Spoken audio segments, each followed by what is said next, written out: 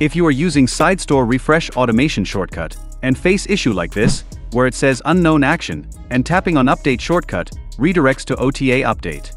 And it does not matter if you update to the latest iOS, it will continue to show this unknown action error. Until now, as I have found a solution to this issue.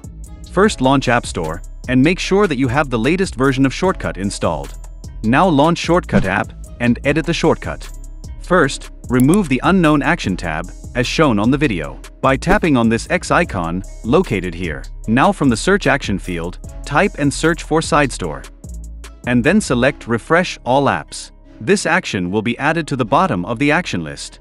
Now drag the action, and position it exactly between these two actions. Please pause the video and look carefully, but make no mistakes.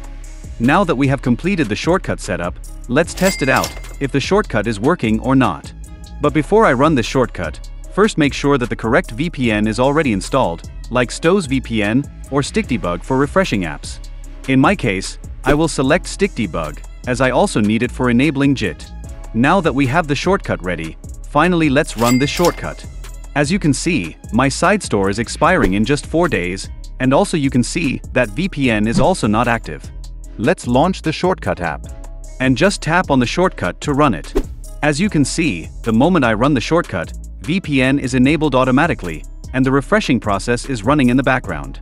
And in few seconds, all the apps, including Sidestore, will be refreshed automatically. And also the VPN is also turned off automatically, which is evident when I launch Sidestore. As you can see, it's a success. But if you want to fully automate the entire refreshing process, then watch my next video, or check description, and please subscribe for more.